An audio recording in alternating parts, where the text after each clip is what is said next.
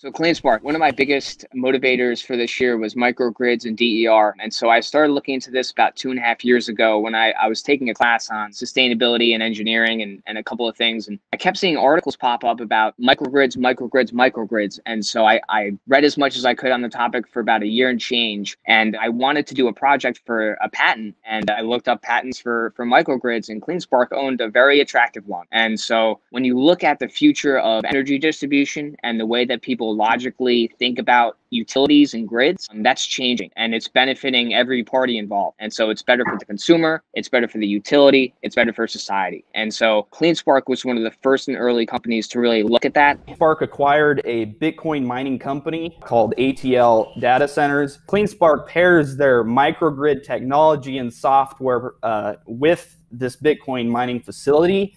And as far as I'm aware, they've demonstrated the lowest cost to mine Bitcoin yet demonstrated in the world.